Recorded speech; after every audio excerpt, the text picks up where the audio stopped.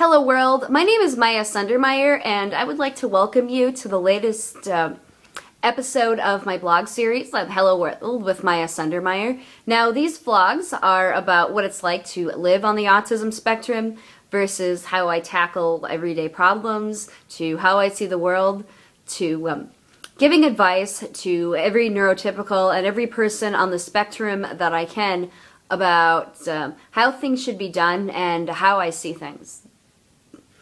And most recently, I started talking about what it was like for me to have friends growing up and having other types of relationships. And as most of you saw, I had a hard time, and it was incredibly frustrating. Well, there's another twist to that story.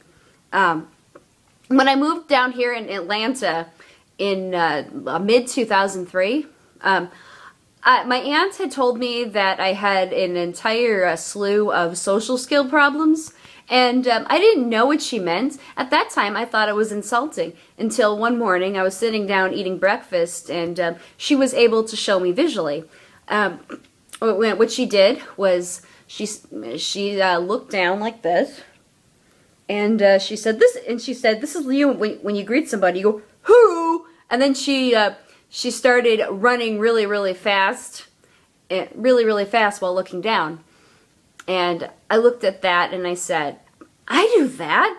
I didn't think I did that to your own friend, Lois." And she said, "Yes, you did." And she showed me visually that when her friend came to have an early supper with us, I looked at her for a second and said, "Nice to meet you. Let me go get my pizza." And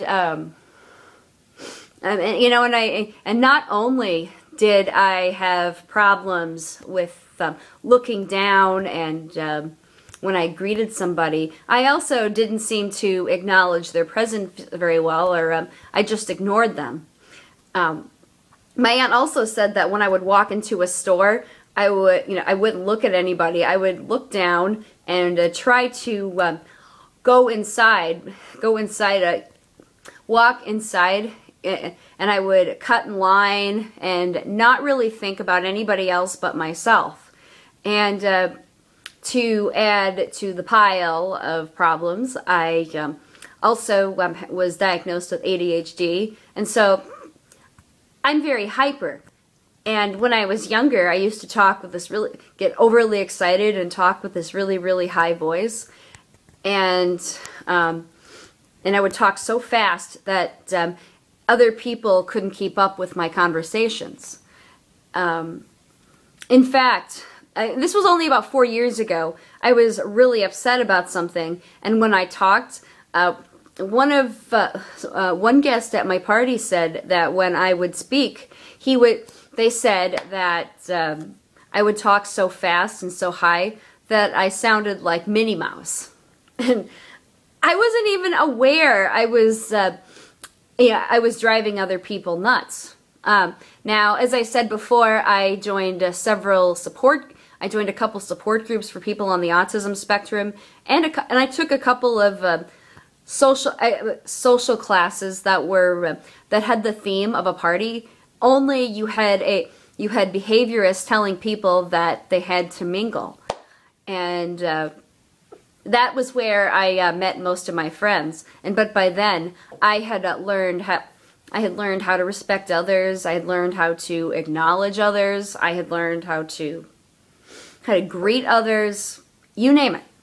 And again, it all started just because I had my aunt show me visually what I was doing wrong. And so for you parents that are struggling to understand why your child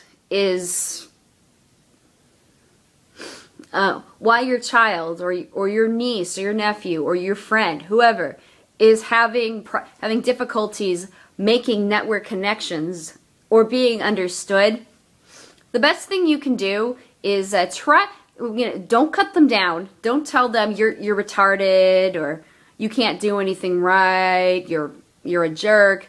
don't use those words. They're hurtful. I think the best type of medicine that you can do is tell them, well, maybe you have problems with social. Well, maybe you have some social deficits, and so I'm going to show you. So instead of telling them directly, show them visually in the form of role playing, because it'll help them. So now, before I go, I most recently watched an episode of The Big Bang Theory last night, and I know a lot of fans are leaning on the fact that the character Sheldon Cooper lives on the autism spectrum, and so does his girlfriend Amy Farrah Fowler. But you know, Sheldon shows more relevant signs than she does. And one good example was last night. There was an episode. It was a Valentine's Day episode, and Amy Farrah Fowler wanted a romantic relationship with Sheldon, so she made arrangements for them to have a romantic dinner in a train setting, since she knows her husband likes trains. But Sheldon Cooper ended up meeting another train fanatic, and he became so excited to talk to a new connection who he could relate to that he completely forgot all about his girlfriend and the fact that he was on a date. And so Bernadette, who is their friend and wife to Howard Wolowitz, told Sheldon, snap out of this, you are on a date, and had to snap him back to reality. So if you have any questions or comments on how to better handle your situations, and if you think this is wrong, please comment below. Until next time, I'm Miyah Sundermeyer, and I'm signing off now. Bye.